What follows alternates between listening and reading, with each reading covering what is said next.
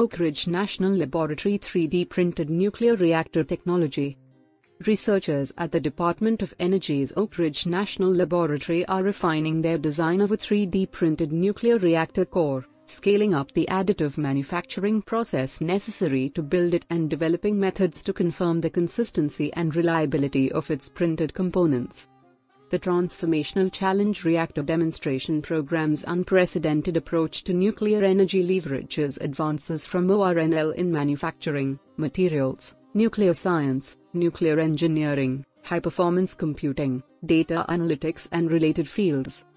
The lab aims to turn on the first-of-its-kind reactor by 2023. The program has maintained its aggressive timeline during the COVID-19 pandemic, using remote work to continue design and analysis efforts.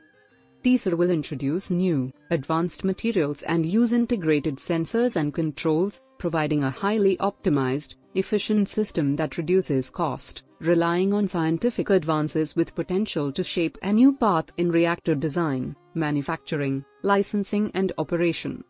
The TESR program has completed several foundational experiments including selection of a core design, and a 3-month sprint that demonstrated the agility of the additive manufacturing technology to quickly produce a prototype reactor core.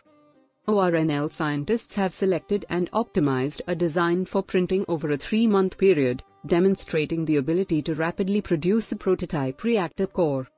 Researchers will now focus on refining the selected design and the processes that will ensure an optimal and reliable energy system.